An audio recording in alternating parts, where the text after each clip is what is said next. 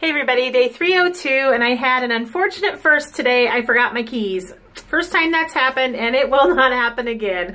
I got all the way up here, walking up to the door, and I didn't have my keys. I don't know what, like the only time I've ever put them in a different place, and it just happened to be today. But anyway, I didn't miss any customers, and since I always get here early, I was just a few minutes late opening up after I ran home.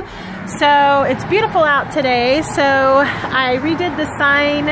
It's like 40, but it feels like 70. So I've got this cute little sign on the door. There's a stoplight right here on Indianola, so I'm hoping people will see this because they've kind of got to slow down right here anyway. And then I like my window right now. It's cute. Got lots of different fun things in it. I like how the shapes kind of pull together. I've never had a record in the window before, and I always try to have a mirror. Those always really catch people's eye. And then of course I always put my sale sign out. And then last but not least for today, I had an awesome surprise. A good friend of mine from high school stopped at the shop, her and her sister, and saw it. And it's the first time they've been here, and I was super excited to have some friends come in and check it out.